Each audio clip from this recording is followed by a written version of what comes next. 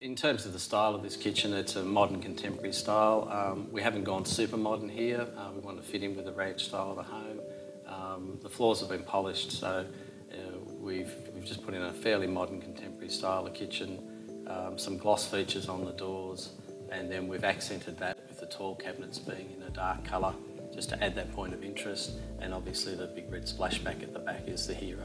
In terms of whether or not you might move homes or whether you'd renovate your existing space, when you're up against that question, I suppose things to consider would be whether or not your existing space in general, your home in general, suits your lifestyle and your kitchen just needs an upgrade.